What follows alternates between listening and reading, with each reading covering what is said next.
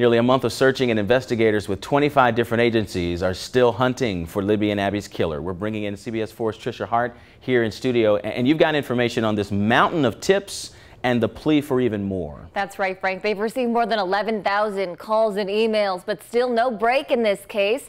Now, as the FBI goes and vets each one, law enforcement wants to remind everyone to still report anything that could help catch this killer.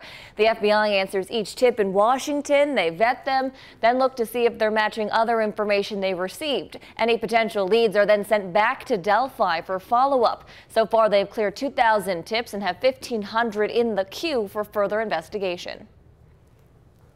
I mean, we had one person that we thought has to be him, and then as we got into it, we found out there was no way it could have been him. So, you know, there's the ups and downs in any type of job, but this is probably a little more emotional just because you're dealing with kids.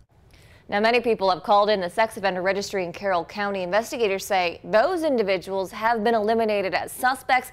Now they're asking people to not call in duplicate tips. They've received a lot of people, they're worried that they haven't heard anything back. Investigators say if they do want more information from you, they will call you. They do have a lot of work ahead of them. Still thousands of tips just to sift through. It's just good that people are calling, even though they say they need more. And it's good that people are responding.